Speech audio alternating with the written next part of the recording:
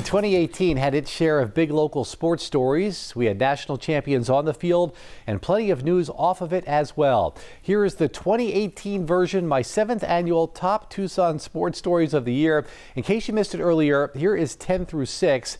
Number 10, former Wildcat Steve Kerr is the fastest coach to 250 wins in American sports history.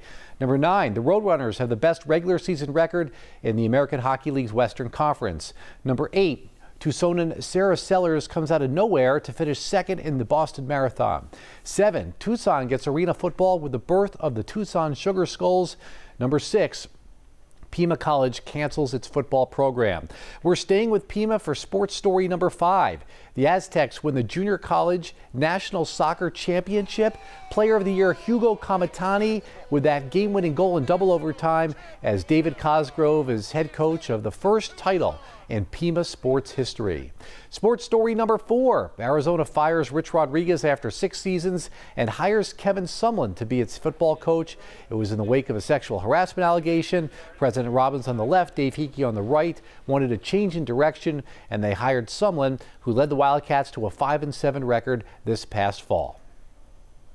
I have never arranged or directed payment or any improper benefits to a recruit. Sports story number 3, an ESPN report that the FBI wiretapped Sean Miller's phone and intercepted conversations that had him discussing paying $100,000 to make sure that DeAndre Ayton would sign with the Wildcats. Miller sat out a game and then denied the report. This, as former assistant coach Book Richardson will be on federal trial for numerous charges in the spring. Sports story number 2, Arizona women's golf wins the national title. Haley Moore with the winning birdie as the Wildcats beat Alabama in the finals. This after the U of A upset UCLA and Stanford along the way. It was the university's 19th national championship in any sport. And number 1. The Phoenix Suns select DeAndre Ayton from Nassau, Bahamas and the University of Arizona. Yeah, number 1, Arizona's DeAndre Ayton is drafted first overall by the Phoenix Suns.